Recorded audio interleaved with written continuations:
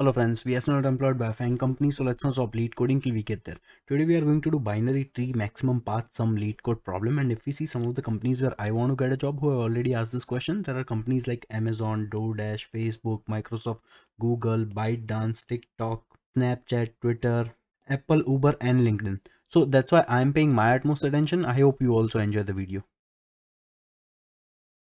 So despite being a hard problem, this is a very well liked problem on LeetCode. Basically, we are given the root of a binary tree and we need to return the maximum path sum for that particular non-empty path. So we will have to understand a couple of terminologies over here. We will have to understand that what a path sum is, and before we understand that, we will have to understand that what a path is. Lucky for us, we are given definition of both of them.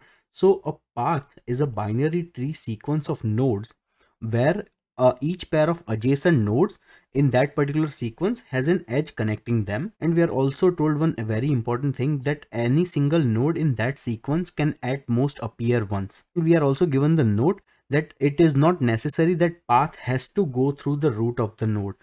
Okay, so over here I have drawn a couple of different trees and I'm going to show you some examples of what a valid path is and what an invalid path is. So first of all, this is a valid path. And for that, we'll have to understand that why this path is a valid path, because all the three nodes that are connected in this particular path, they are adjacent to each other. They all have an edge connecting to them and they all appear at most once and nothing more than that. Now, this is also a valid path and this is also a valid path. This is also a valid path and this is also a valid path. Both paths are valid as well. And the path that looks like this is also a valid path, and the path that looks like this is also a valid path. Now let's see some examples of an invalid path. Suppose I start up my journey over here. I go up, I go down, I go to the left child, and then again I try to go to the right child. Again, this is an example of an invalid path because this node appears twice as well. Now we know many examples that what a valid path is. Now let's see that what the problem is actually asking us to solve. After understanding the definition of a path, we are going to understand the definition of a path sum. Basically, it is the sum of all the nodes that are present inside this given path. So that is actually quite simple to understand, and the problem is actually asking us to find the maximum path sum that we can make out of given binary tree. So now I have drawn three different trees to understand the maximum path sum for each one of them. So first of all, for this particular tree, the maximum path sum is going to be this path. And why? Because all the nodes are positive, and if we take the sum of these three nodes, it's actually going to be 5 plus 4 plus 9, which becomes 18, and this is what we need to return in the answer. If we take the second example, things are not as easy as the first one. Why? Because we are dealing with a negative value over here. So in this case, even if we try to do the same path that we had drawn over here, this won't work because the sum of this is actually going to be, which is not the most optimal path we can achieve. The most optimal path in this case is going to be this one, and the sum is actually going to be 5 plus 4 equals to 9. And in this case, we will have to return 9. So in this case, the maximum path actually is going to be this one between these three nodes. Why? Though there is a positive value over here, if we were to include this positive value, the path we would make would looks like this, and that would actually go through this root value, which has the value of negative 11, which actually brings the total path down or total sum down. So that is why it is not in our best interest to include this node, and that is why the maximum path in this case we can achieve is amongst these three nodes, where the sum is actually going to be 10 plus 8 plus 2 equals to 20, and that is what we need to return. Now, before we come up with the optimal solution, I'm going to show you a few different concepts with various examples.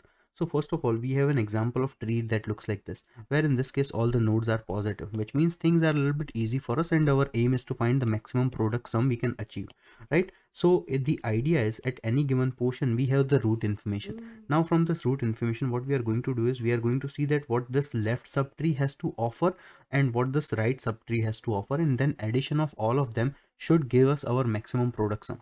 So in this case, this left subtree does not have any more children. It only has one node, which means it can, the maximum value it can contribute towards the maximum path sum is going to be 5. So we have the value 3 already from this root. Then we gain this 5 from the maximum path sum, and then again we gain this 2 from this right subtree. So the total maximum path sum we can achieve is going to be 10, which is the answer in this case. And since all nodes were positive, it is in our favor to include all the nodes. So that is one way to do it, right? And this is a very simple example, so we are able to understand it quickly. Now let's try to see that what would be the approach in a little bit more difficult scenario. So suppose we are given a tree like this. In this case, we actually have a negative value. So if we apply the same logic over here, this left subchild has -5 to offer, this right subchild has +2 to offer, and this root value is actually 3. So maximum path sum based on the previous logic would actually become 0 if we just do sum of all the values. But that is not what we are going to do. We are also going to check at any given moment that whether the value that is being contributed, if that is less than 0 or not. If that is less than 0, immediately we are going to discard this value, which means that we are not going to consider this -5 to be part of this maximum product sum. And in this case, what we are going to do is we are going to do this 3 plus 2 because both values are positive. So in this case, the answer we are going to get is 5. So we gain one more important thing, that whenever we see minus values, we are going to ignore that from our maximum production because they don't add any more value over here. Now one more thing we need to consider. What if we have multiple nodes, and then what should be our approach in that case? Okay, suppose we are given an example like this. In this case, what should be our approach? Well, we want to find the maximum path sum. So again, we are going to repeat the same process. We are going to see that for this root node, what is this left subtree has to offer? It has to offer maximum 5 value. So we are good up until this point. For this right subtree, actually we will have to calculate that what is the maximum value it can offer. And how we can do it? We are actually going to take this root value because that is going to be the part of this right subtree for sure. So we already have value as 8 over here. Now from this 8, we actually have two options to be included for our maximum path sum. We can either do 8-2 or we can do 8-1. So in this case, obvious choice is going to be 2 because this value 2 is actually greater than with this value 1. So in this case, we are going to ignore this 1 and we are going to keep this 2, which means that we can do 8 plus 2 to be 10. So in this case, we can determine that this actually has the value 10 to give towards maximum path sum. Now the question will come to your mind is that why in this case we only choose value 10 and why not we chose value 11? Well, what if under what circumstances can this value become 11? It can become 11 if we include all these three values to be part of this maximum path sum.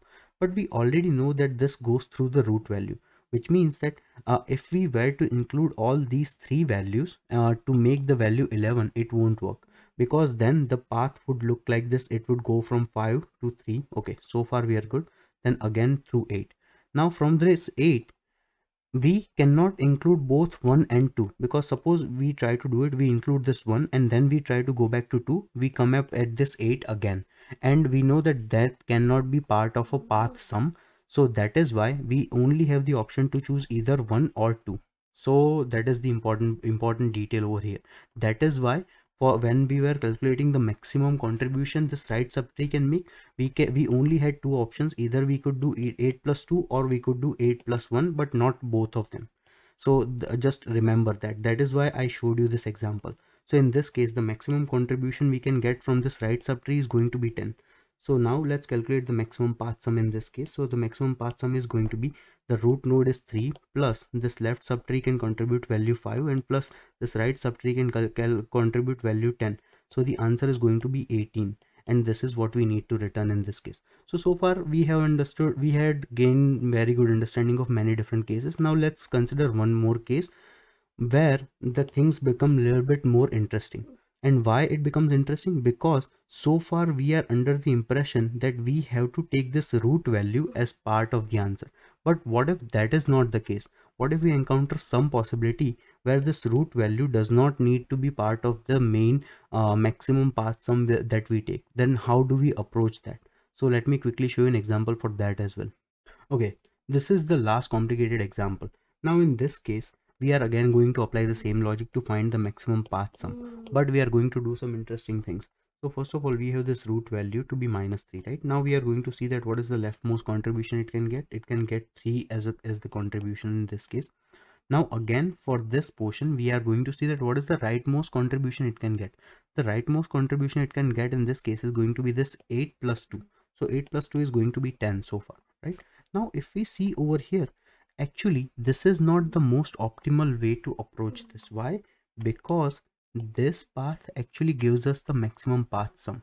So let's see that how can we actually determine that.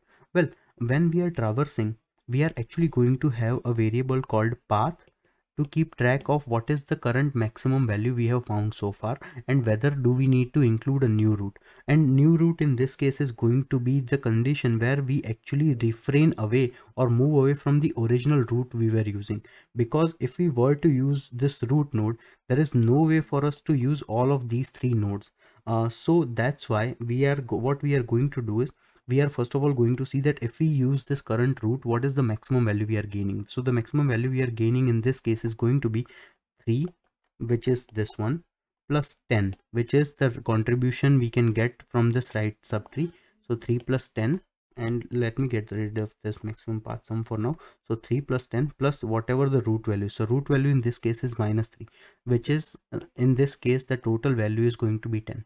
But now when we are traversing, or when we were calculating the maximum contribution we can gain from this right subtree where the root node is actually 8, the value maximum we can gain from over here is actually going to be this value 8 plus it has the its left subtree is contributing value 1 and its right subtree is contributing value 2, so which both are positive values, and their total is actually 11. So this is 11 and this is 10. Then why are we so keen to keeping this route to be part of the optimal solution? We should not put it in the maximum path sum, and this is exactly what we are going to do.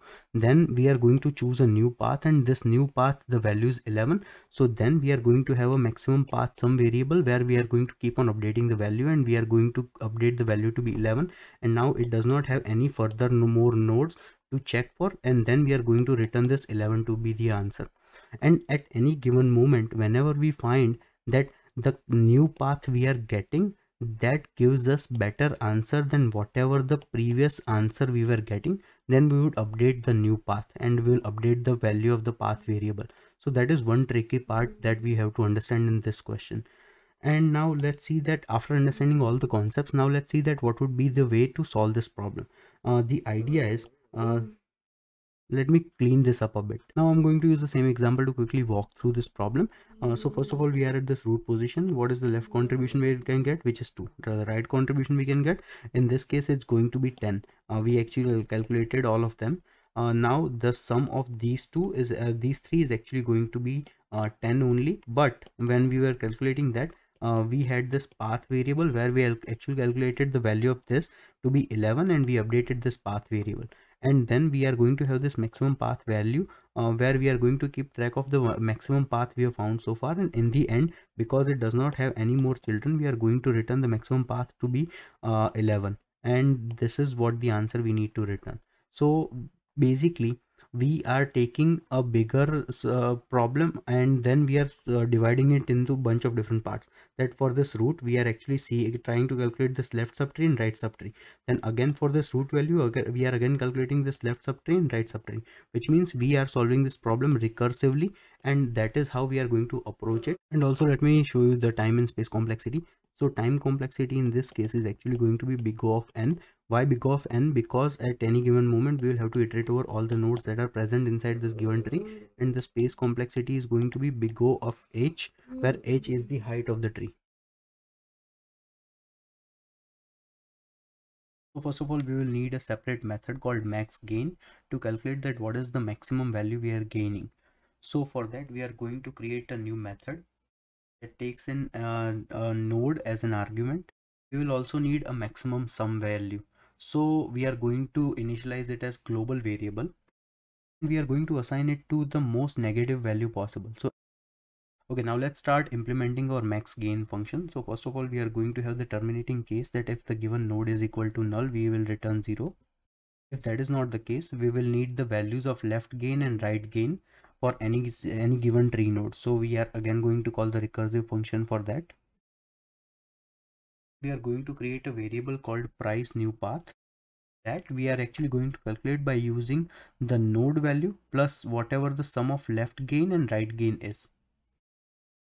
Now that is done, we are actually going to calculate the max sum. We are going to compare it with whatever this new path we are calculating. And once that is done, basically all we will have to do is simply return the node value with whatever the maximum value is amongst this left gain or right gain. From this max path sum method, we will have to call this max gain function. So let's do that. After all the calculation, we are simply going to return whatever the max sum we are able to achieve. Okay, and now let's try to run this code. Seems like our solution is working as expected. Let's submit this code. And our solution is actually pretty efficient and faster than a lot of other solutions, and I would be posting this in the comments so you can check it out from there.